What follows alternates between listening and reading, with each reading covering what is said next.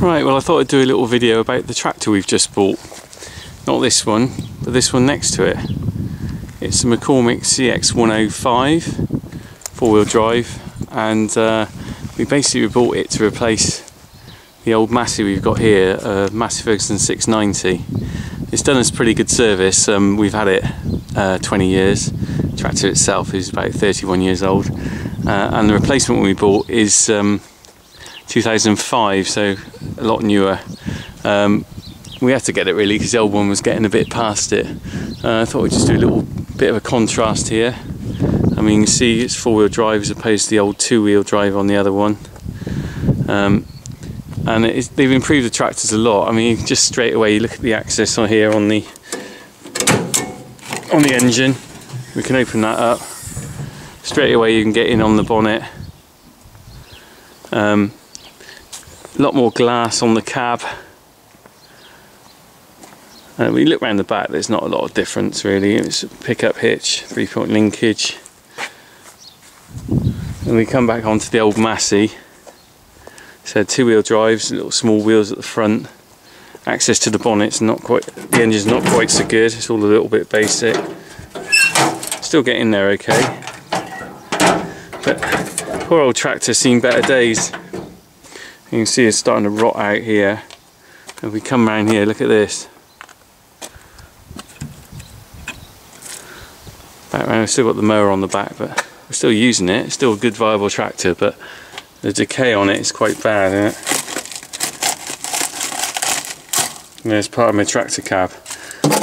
Big holes in the side there. Unfortunately, it seems that the metal from these tractors was quite poor when they made them. So they've rotted out rather than worn out. And if we have a little look inside, we can see the contrast. Very same layout, although nowadays the gear sticks aren't in the middle. A bit darker inside than the other cab. We'll have a look at the other one in a minute. But it's still the old-fashioned dials on the dashboard, nothing electronic. Still a good tractor though, because at the end of the day you can fix this yourself. You know, it's all very mechanical. Basic sort of 3-point linkage up and down here. Accelerator on the floor. Hand one, reverse and everything on the gear sticks.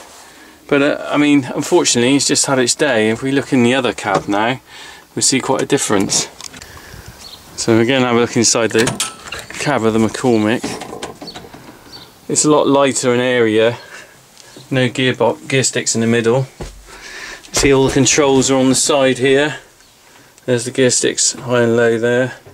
But also interesting, you can go forward and reverse on a paddle here. You don't even have to put your foot on the clutch for this because it's got a hydro clutch. And looking at the instrument panel, I'll just turn it on. You can see it's all electronic. That's the number of hours it's done, 2,288, which isn't too bad for a tractor that's 8 years old. Should keep us going for quite a few years. Obviously, the trouble is with something like this is when it goes wrong, I can't fix that.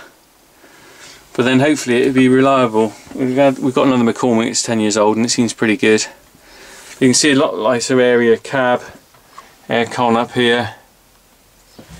A bit more robust than the other one with the 4-wheel drive. There's a load of McCormick loader, quickie loader controls there.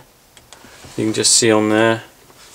Ultimately, we needed a tractor that we could rely on because it's expensive to get an engineer out when it goes wrong, and we can't really rely on a 30-year-old tractor.